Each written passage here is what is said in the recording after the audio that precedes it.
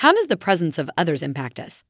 What is social facilitation, social loafing, and de-individuation? Recall that social psychologists study the impact of the social context on the individual. In this video, we'll examine 3 processes that describe how we're influenced by the presence of others. First, being around other people tends to elicit our dominant responses. Second, when working in groups, social loafing prevents us from putting forth the same amount of effort we would if we were working alone. And third, de-individuation reduces our level of behavioral restraint. Let's take a closer look at each one. Social facilitation is the process whereby the presence of others enhances our performance on easy tasks, but it impairs our performance on difficult ones.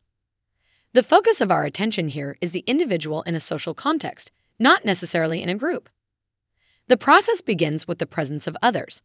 They arouse us psychologically, meaning we're aware of their presence.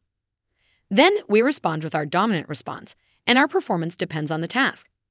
Again, on easy tasks, we tend to perform it correctly and performance increases. But on difficult tasks, we tend to perform it incorrectly and performance decreases.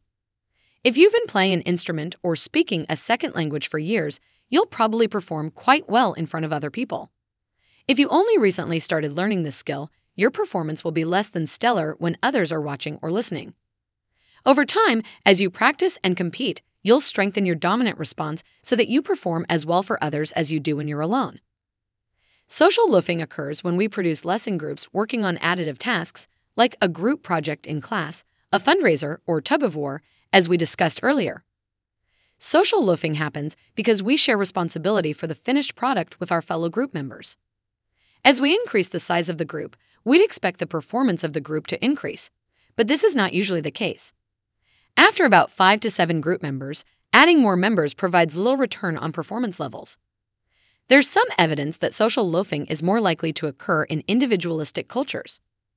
People in collectivistic cultures have been shown to take more offense to this behavior because it's contradictory to their values and norms. Fortunately, social psychologists have identified a number of strategies we can use to prevent social loafing. First, keep groups small. 3 to 5 is probably best, but up to 7 can also be effective, depending on the group setting. Second, take the time to build high levels of group cohesion.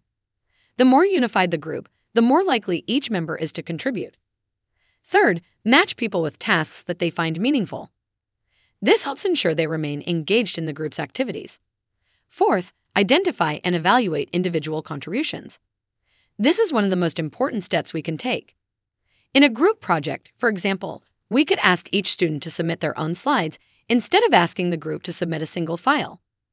Fifth, demonstrate the importance of individual contributions. Make it known how each member helps the group achieve its goals. And finally, clarify the consequences of poor performance. It's important that we train group members in what's expected of them and what consequences they'll face if they don't fulfill the expectations. De-individuation is the loss of a person's sense of individuality and the reduction of normal constraints against deviant behavior. When personal identities submerge, social identities emerge and conformity to the group increases. This is a collective phenomenon that only occurs in the presence of others. De-individuation is one of the factors involved in online bullying and taunting. Your textbook discusses another example, and these 2 photos were collected from news outlets that reported on the incident. In 2015, after the University of Kentucky lost the men's basketball championship to the University of Louisville, the fans rioted in the streets.